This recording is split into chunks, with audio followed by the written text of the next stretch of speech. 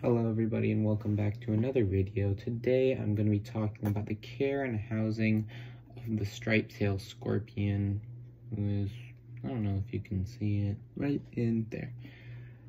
So, this species is a desert species similar to the giant hairy scorpion, one of which I have right over here, which I am planning to post a video on as well. However, this species does tend to be slightly more defensive. They're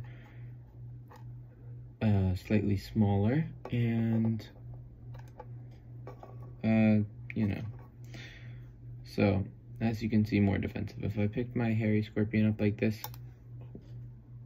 okay, one second, as I experience some technical difficulty. Got it back. Okay.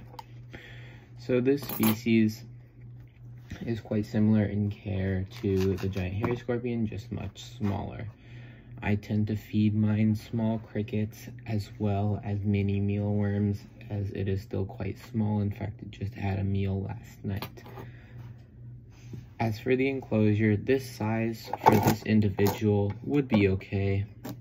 For a large adult, I'd probably go a bit something bigger, somewhat like this size.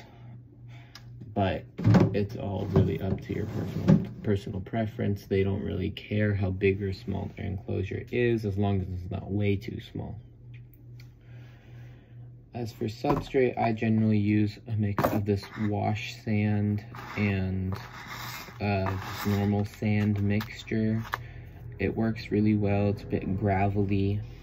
It's not great for holding burrows, but mine will just sit under a piece of cover that I put in the enclosure.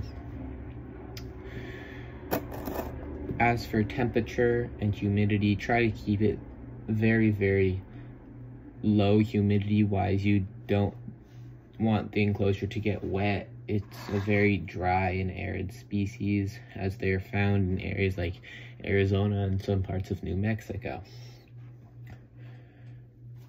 They're very common in their native ranges. I apologize for the mess over here, but they're very common in their native ranges, as they like to live under lots of ground cover. And they make these little sort of dugouts under the ground cover. I've seen ones in the wild get up to like this big, so that's probably about 3 inches long. And yeah. So as for housing, this is what I'm gonna do. I'm not gonna change out the substrate right now because I'm just kind of redecorating the enclosure for the purposes of this video, and just so my scorpion can get a little bit more enrichment.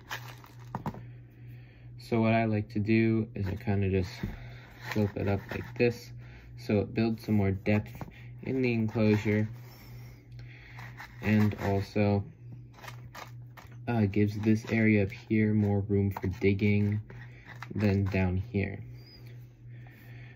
This species does like to burrow quite a lot if given the chance in captivity. However, in the wild, I don't see them making burrows nearly as much as species like the hairy scorpions do. But they like to do it in captivity. But generally, if you give them enough cover to hide under, they're not going to do too much burrowing. So just kind of sink the stuff into the ground like that. This stuff, just little pieces for decoration. These little plastic bones here.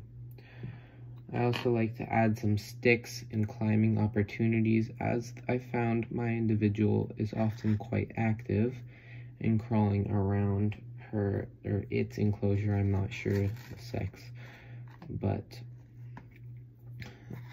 I do add a few climbing opportunities just in case it decides that it wants to explore a little bit and crawl around.